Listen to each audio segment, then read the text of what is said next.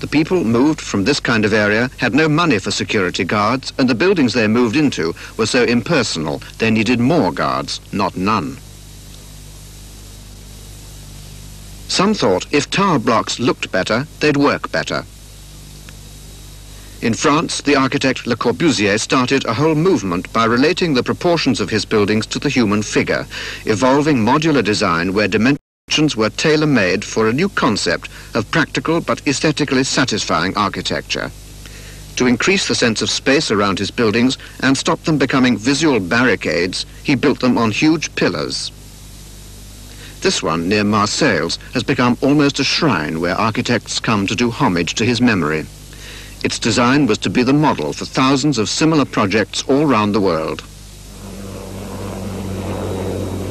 The Americans were not to be outdone.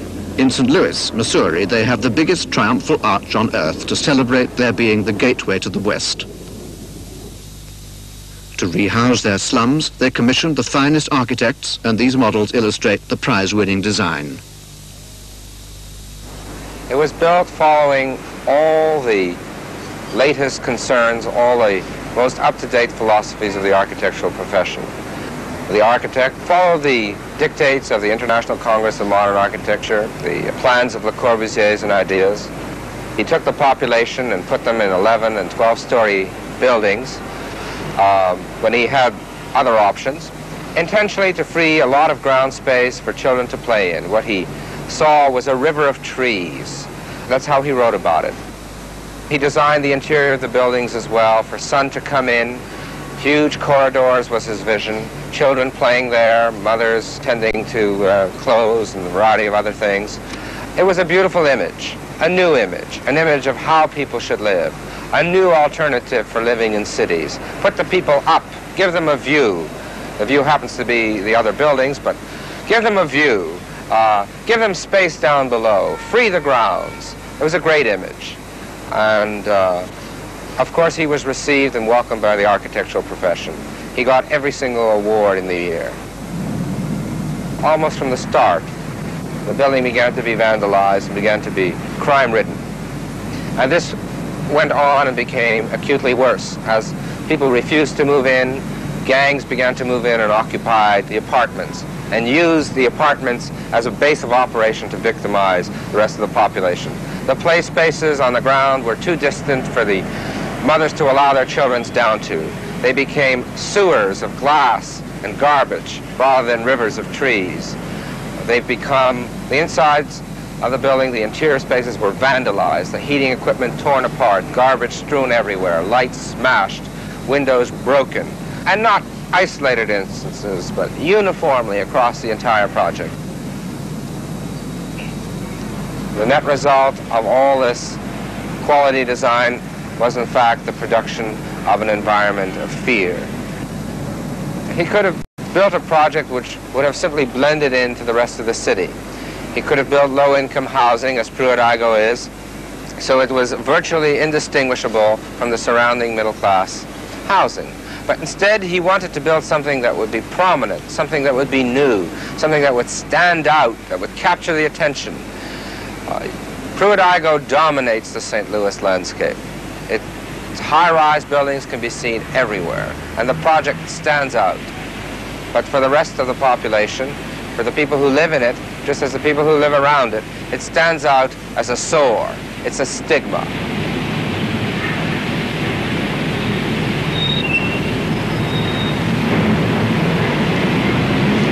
It was really a beautiful place. It was really beautiful down here. It was clean. People had pride then. I don't know what happened to that pride. I don't know that over the years that pride just, they just got tired. Pruitt-Igoe had some vacancies in it almost from the first day.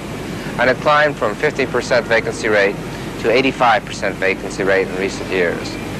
The project, of course, is not economically viable and never was. Some people cared, and it was enough that they cared and couldn't do anything about the way that the buildings had deteriorated.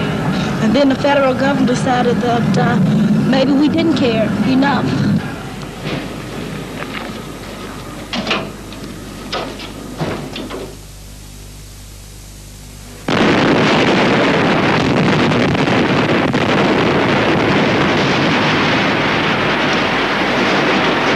They tried to remove several floors of Pruitt-Igoe using high explosive. It was not a success. Oscar Newman reports on the situation today. The current Secretary of Housing has decided that Pruitt-Igoe was in fact a disastrous mistake and that it was foolish from his point of view for the government to adopt a policy of trying to salvage these things. Better admit to the error and simply tear the entire thing down.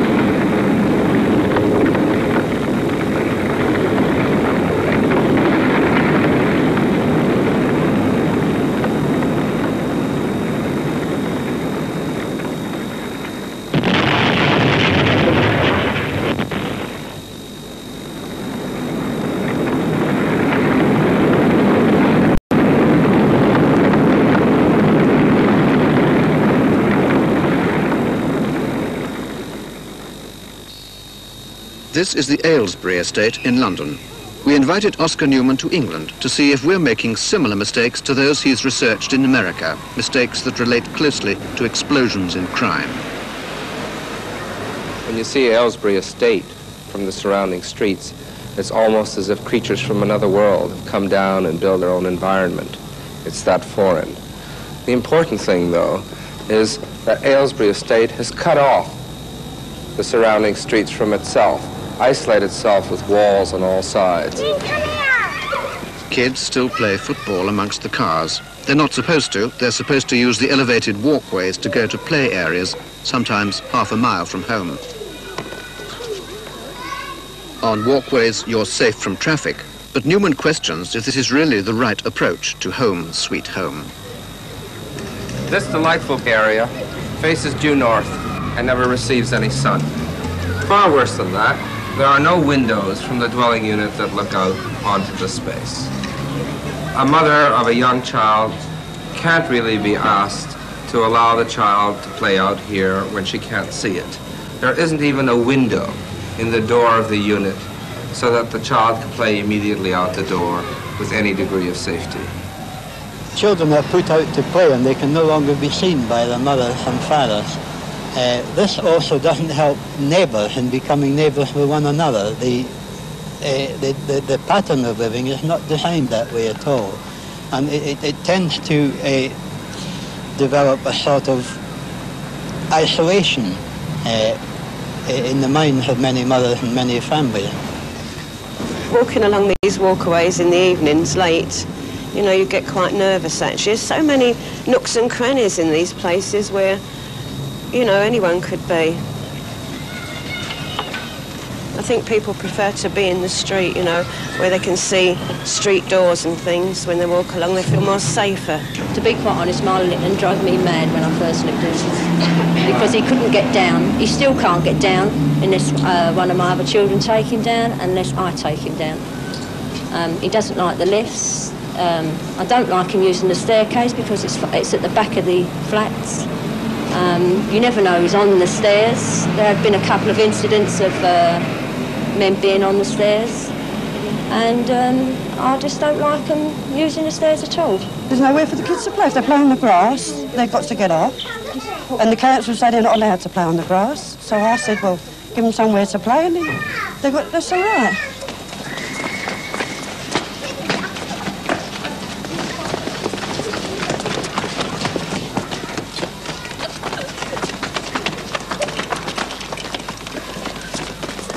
They put the elderly people, such as me, with children. That's bleeding ridiculous. I've had my share of kids years ago.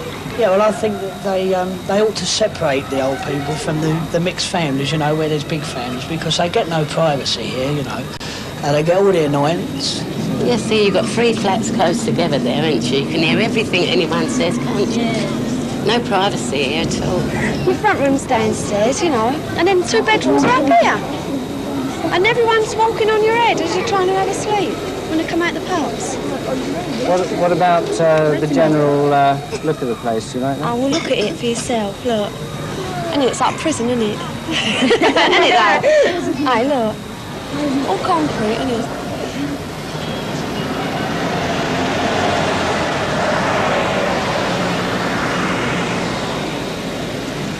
Concrete jungle, as we all call it. No, I mean, they're very depressing places. But the rent you pay, well, you know, what they're doing to it looks horrible. No, you say to people, well, you live on the Aylesbury, and they look to say, you know, supposed to say, oh, that place. In America, Newman's proved a direct relationship between vandalism and crime. In Britain, we already now have the vandalism. It remains to be seen whether our new architectural legacy will bring us the violence, the muggings, the murder and rape. Many turn a blind eye on graffiti, but we ignore it at our peril. It protests against a new architectural style which makes housing so big and tall. Part of the reason it looks and becomes this big monolith is we've had to raise the entire building off the ground.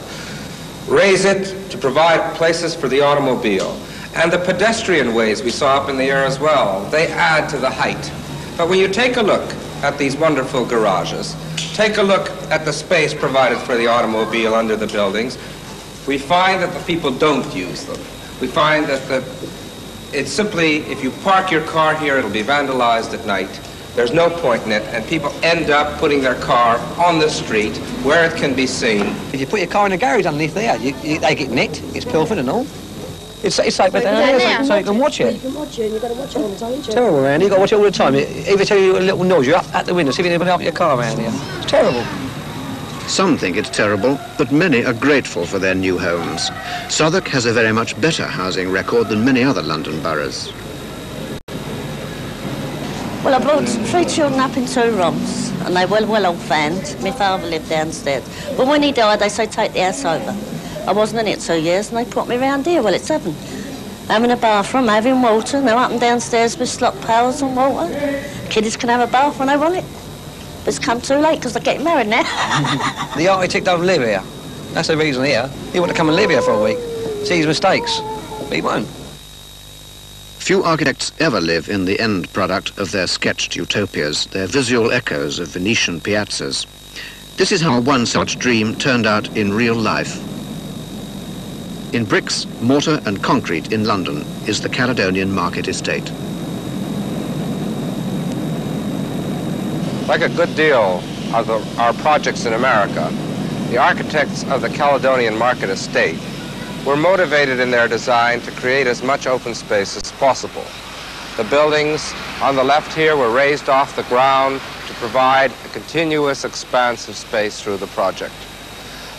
The plaza area was freed of any building, and then the entire project was developed as a series of high-rise blocks to free as much ground and green area as possible.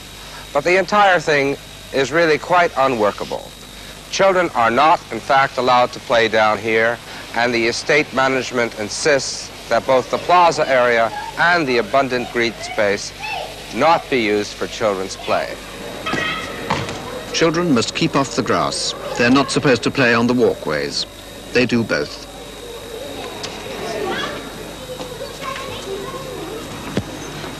This lawn is only a few hundred yards from an adventure playground, but many kids won't go there. It's too far away, so they play here, close to home.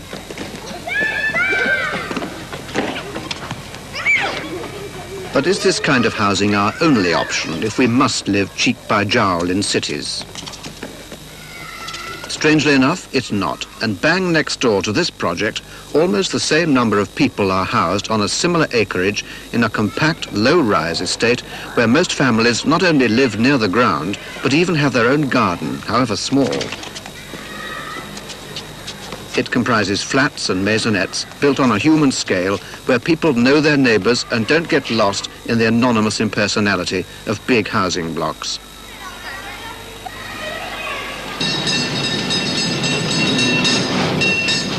In San Francisco, there's a public housing project built before Pruitt-Igoe in St. Louis and at almost the same density per acre. It's not much to look at, but it works. It's the home of very similar families to Pruitt-Igoe, but they live around courtyards, half of which serve as parking lots for the cars and half as play spaces for children. Most of the occupants are coloured, many are on welfare, but for America there's very little crime. Why? Newman cites this fencing as one simple reason. You know you'll be observed if you wander into this project. You enter the courts through arches which are lit at night, and you're immediately visible to anyone looking from any window inside the yard. Everyone knows everyone else by sight, so intruders are quickly spotted and reported. All the houses are small one-story flats facing onto open corridors, the courtyard or the street. It may not look your ideal home, but it does exemplify certain principles which Newman calls defensible space. Even the flats facing onto the street have a symbolic dividing line between public pavement and private entrance. Then there are the steps, protected by a wall, and finally the front door. Although it's close to the street, it's somewhere you'd feel uncomfortable if you were up to no good. The wall beside the front door serves to physically identify the semi-private threshold to each home from the more public territory of the yard or street. Another simple but important element of defensible space is that the entrance to every flat is overlooked by neighbours, providing a constant, unpaid security check. All the comings and goings of both residents and strangers are easily seen from other flats. It may sound a bit lacking in privacy, but there's a long waiting list of people wanting to move here because of the friendly, safe atmosphere it's achieved. There's virtually no vandalism and, apart from the occasional burglary, almost no serious crime. But most significant of all, more people are housed here per acre than in the high-rise Pruitt-Igoe blocks which are being blown up in St. Louis. With land at a premium in cities, the number of people and homes you can pack into a given acreage is of vital importance. Every family from those streets could fit into this tower block, saving ground space, but creating the problems we've seen. Move them to a low-rise block of apartments like North Beach, and you've still got what architects call high-density housing, and not all the extra space is wasted on tarmac for cars to occasionally use. There are two housing projects in the Brownsville section of Brooklyn. It happens to be one of the higher crime areas in the city of New York. But they're both designed at the same density. They house 288 people per acre, both of them. Both house equal populations in the sense of same social characteristics, family sizes, income group, are virtually identical, same backgrounds. The high-rise are called Van Dyke, the walk-ups Brownsville, and both house the same number of people per acre. But in general crime, Van Dyke has a much worse record than Brownsville, with nearly 4 times as many robberies committed per year in the high-rise blocks. Like Pruitt-Igoe, the Van Dyke project was built high to leave as much open space as possible. On the left is Brownsville, a series of low-rise walk-up blocks. Because they're next to one another and house the same sort of people, often large families deserted by fathers and supported by mothers on welfare, they're a unique opportunity to see how the same people react to different environments. The wide communal grounds in Van Dyke are little used even during the day, and at night it's a dangerous place to walk. To get from the street to an entrance, you have to walk through grounds where muggings are frequent because no one can see you. Mothers won't let young children down to these areas, and they've become a wilderness roamed by teenage gangs. The graffiti and barricaded windows speak for themselves. This is the bottom of the lift shaft. The lifts are often broken, and the authorities bricked in the windows on the fire stairs as they were always being smashed. The lights on the stairs were all broken long ago, making them dark and very dangerous. Mothers and children are often robbed of handbags and wallets as they climb these stairs after going out shopping.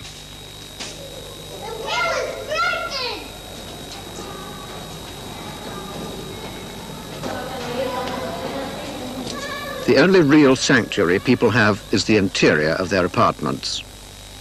Behind bolted doors, many residents are very house-proud and often put on a brave display of seeming affluence. But most would sell the lot for a chance to move somewhere better, where every venture outside isn't clouded by fear. To improve the public grounds, the Housing Authority invested thousands of pounds in play equipment. The older children use it occasionally, but even the expensive new climbing frames and slides still rarely tempt mothers to let their youngsters down away from the relative security of their apartments. From the windows of Van Dyck, you can look down across the street to the Brownsville housing project. It's a few years older than Van Dyck, and a quick glance reveals it was never a masterpiece of modern architecture.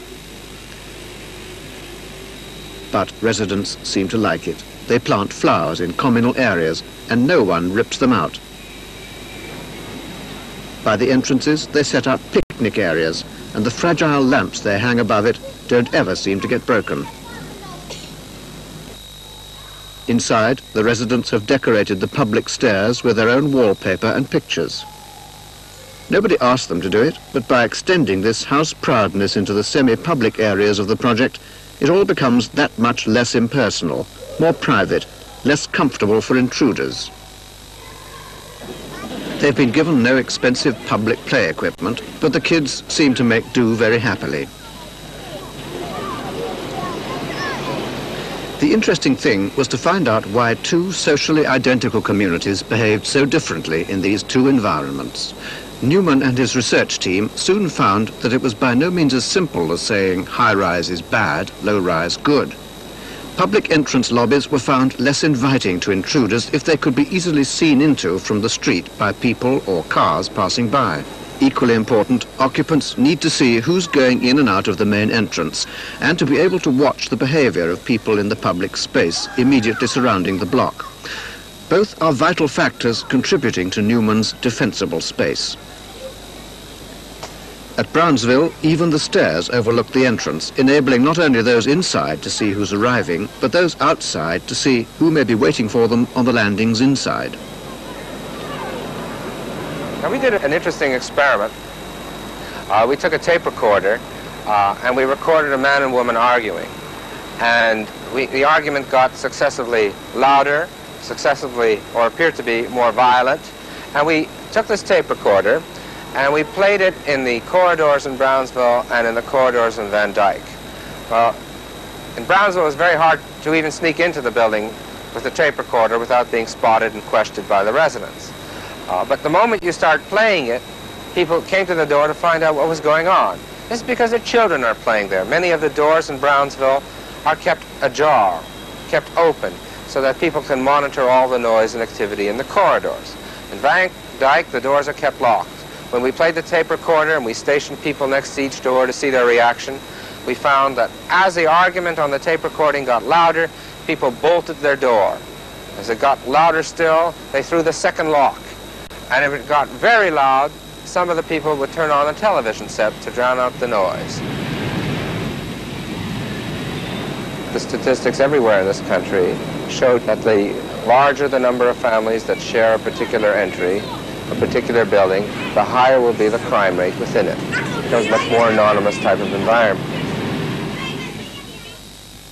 Here one can see how the number of robberies committed per 1,000 families in New York goes up horrifyingly as buildings get bigger and contain more floors. But not all tower blocks are equally bad. This one actually looks down over the Van Dyck project, but it doesn't contain the usual social mix where children, young mothers, the middle-aged and the old are all lumped together. Its apartments are solely for the elderly, and there's hardly any crime at all.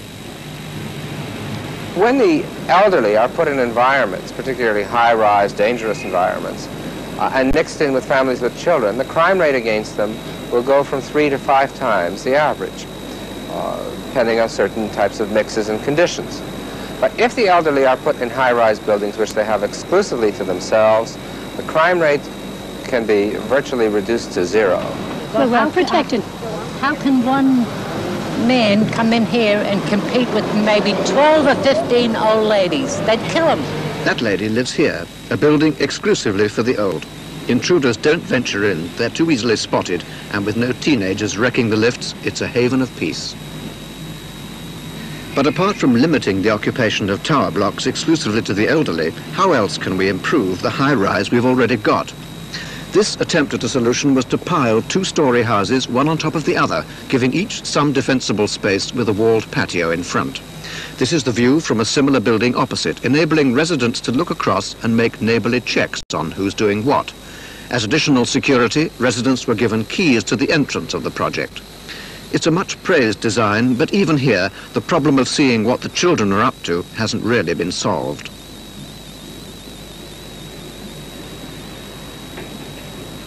On another project, they've tried a very different and some consider highly alarming new approach. What will you do? Telephoning to some young man? I don't disappoint me and say no. I'm afraid I'll have to.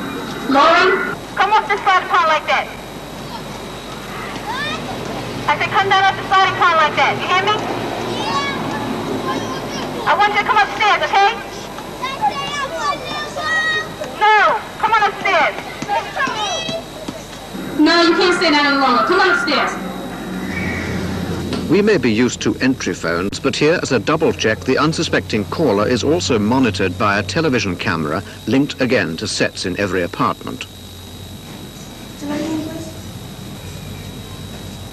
You can even check on television that nothing happens to your guest in the lift, a favourite spot for muggings, for they've put a camera there too. We've also taken the central grounds of Bronxdale, which were a long, continuous walk which had a history of many crimes that have occurred there. We've set up television cameras on the buildings, looking down on this walk, to provide a continuous image of what takes place there. And the tenant patrols, sitting essentially at a TV panel with 4 monitors, can watch what goes on these public grounds, and can actually direct his cameras, panning, tilting, and zooming in. Now, I suppose with all this television surveillance, you begin to get the image that we've recreated in 1984, or rather created for the first time. And it certainly sounds very much like that. Originally, when we proposed the idea, we thought the tenants would be up in arms, and in interviews we found, much to our surprise, that they wanted surveillance of areas by not tenant patrols or tenants in their own apartments, but rather by housing authority police. They were that frightened. We didn't allow that, but it was our decision, not theirs.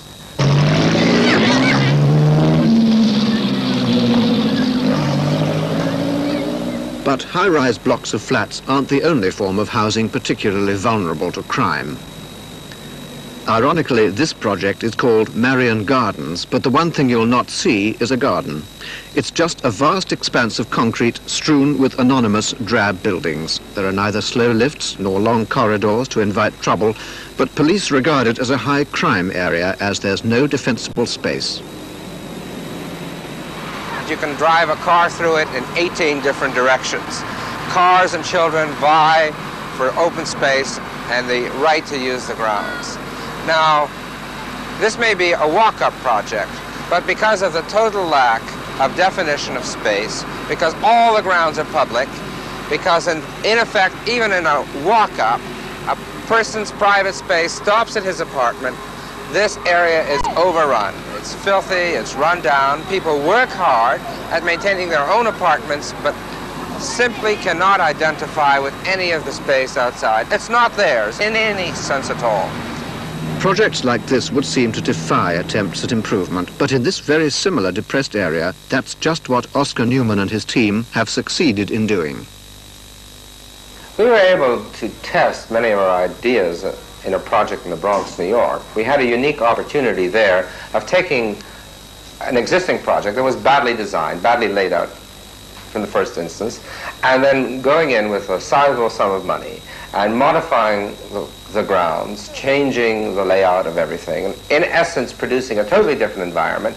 And by testing before and after with the same population, we were able to see whether in fact the physical modifications, whether physical design changes really had the effect that we predicted it would. To get over the drab look of Classen Point, they offered residents a selection of coloured stucco to brighten up each house. To look more like nearby middle-income homes, each house was decorated with a mock brick finish to disguise the cinder blocks beneath, and fake stone lintels were painted above the windows. New front doors were painted to each tenant's choice. The transformation was remarkable. Grey uniformity was replaced by warm colour, but perhaps more important was the provision of defensible space by redistributing the previously public ground and giving most of it back to the tenants in the form of a small patch, front and rear, for each house. It wasn't long before residents took pleasure and pride in their new territory, and they quickly supplemented new fencing provided by the authority with their own to mark and protect it. This city slum began to look more like a country village. We were able to change the image. Now this is simply window dressing, there's no question about that. But it's window dressing, I think, with some skill, in the sense that what we were trying to do was capture the image of the surrounding community, so that Classen Point, instead of standing out and being readily identified, stigmatized, if you will, was now virtually impossible to distinguish from the surrounding middle-income community. Planners had despaired of the depressed squalor of this area, but now residents were actively improving it themselves, buying their own paints and taking a personal interest in the look of the outside of their houses. They seeded the bare ground, growing lawns and flower beds. There's hot competition over who has the best garden. The authority provided play areas, and they're intensively used. Sitting out relaxed like this was unheard of only 3 years ago, yet now the project has become the kind of environment where many other New Yorkers would dearly like to move to bring up their children. Surprisingly, however, some residents don't appreciate the change. Like I said, there's gangs around here. It hasn't really changed. Modifications haven't changed a bit. It was supposed to, but it didn't change at all. Why not? Why not? Because there's still the same people living here, and just, putting the outside on a building isn't going to change the people that live here, completely. Maybe people might like, the way it looks better or something like that, but it's not going to change the person or what, the people that were having the crime. Fortunately, the carefully researched facts tell a very different story about the real effect the modifications have had on the people here. Oscar Newman again. The most radical difference is the crime rate. Crimes are down in the second year of modifications to 1/10 of what they were 3 years ago. And this is parallel to a condition in which crimes have been increasing in the surrounding community by about 25 to 30%. And what has happened is that the residents not only have begun to take care of the grounds that were assigned to them, they've begun to watch the paths. They've begun to extend their new-felt territorial feelings to encompass the entire project. The new paths that are well-lit and seating provided there have become play areas and gathering spaces for residents. And now the residents are concerned about the safety and activity to take place on the previous public grounds of the project. Before they used to steal things and run right through, now they have to watch themselves because these gates are closed. There's only one place that they could run, and that's in the front part. But before they used to run, hide and, go through the back way, every which way. Now there's only one way that they could run. Otherwise, they have to climb over the fence. And you'd think that it was this fencing that contributed most strongly But there really is another type of barrier which I happen to think is just as important, and it's this curbing here. Prior to the installation of the curbing, the sidewalk continued and the public space continued and went right up to the dwelling. It was possible, in fact, you could feel comfortable walking from the sidewalk up to the building. It was one continuous public space. But this curb now says, in a very clear and unmistakable way, that, frankly, this is where the public sidewalk ends and the private dwelling begins here. This is now semi-private space. The moment you step onto here, above and over the curb, you simply don't belong here. And walking into the grass and walking up to the window clearly defines you as an intruder. This space is semi-private. That window is the beginning of the private dwelling. The private dwelling has been extended up to the public sidewalk. It's a relief to learn Professor Newman doesn't think every single post-war housing project needs modification. San Francisco seems to do better than most American cities, and these children are playing in the precincts of one of the best developments Newman has found. It's called St. Francis Square. Like many Old English squares, the entrances are on the street while the backs face a semi-private area. They may look like three-story private houses, but in reality they're flats, each with its large balcony or small garden, 6 families sharing keys to each entrance. With 35 families to the acre, it's very dense housing, denser than many 10-story blocks. But here, by clever, compact design, the architect has not only achieved a real sense of space, but given residents a friendly living environment which they feel proud of. Kids aren't too restricted in where they play or ride bikes. The community is small enough for parents to know one another and discuss problems and complaints. But more significant in America is the fact that although a resident teenager here can loaf around at leisure, any suspicious stranger would be spotted instantly. Again, it's defensible space. Both old and young use the communal facilities to the full. There's space for everyone to play or just sit in the sun.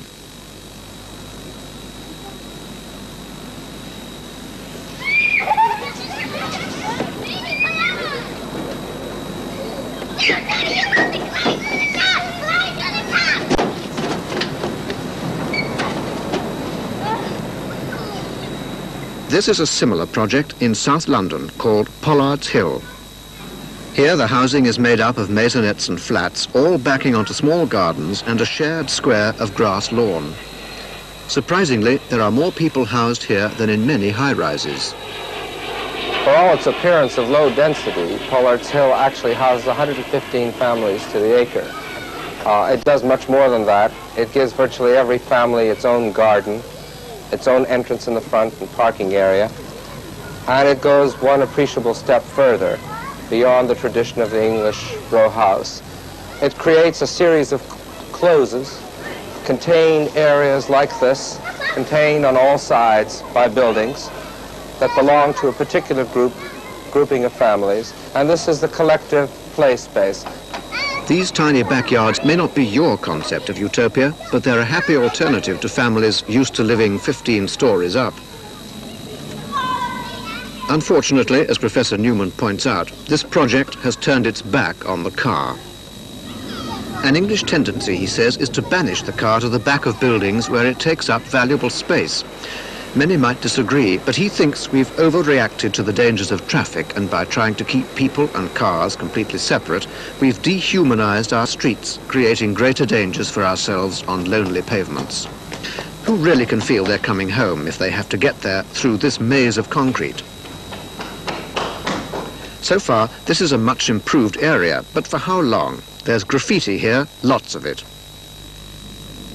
Current British housing policy is against tower blocks, but building contracts for many high-rise blocks were signed 10, even 15 years ago.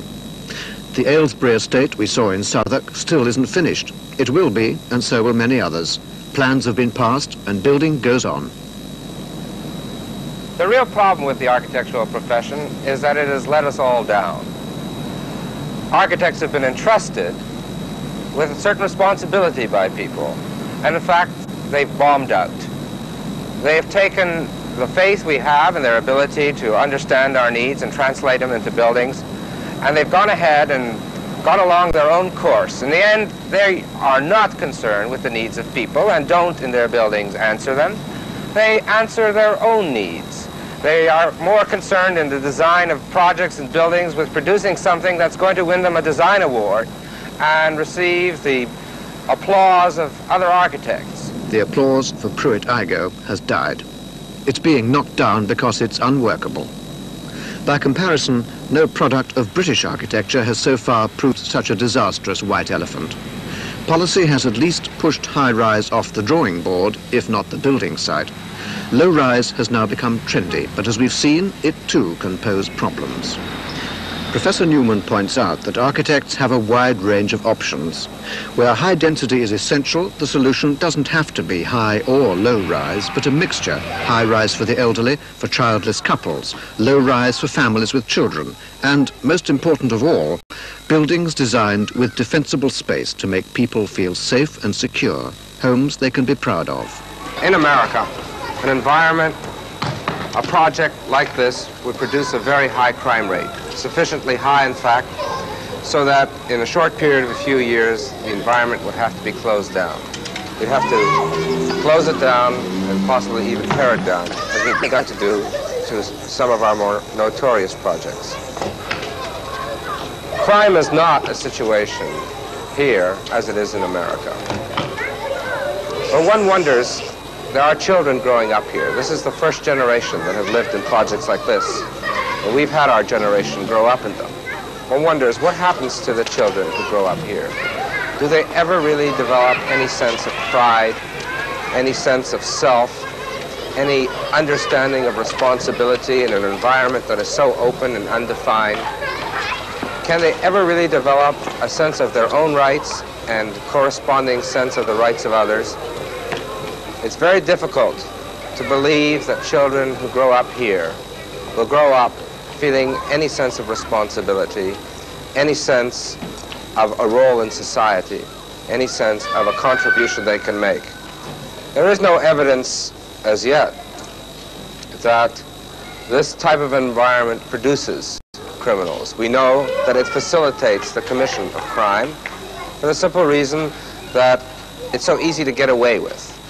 What we find here in England is a lot of attending vandalism, but not the crime rates we have in America.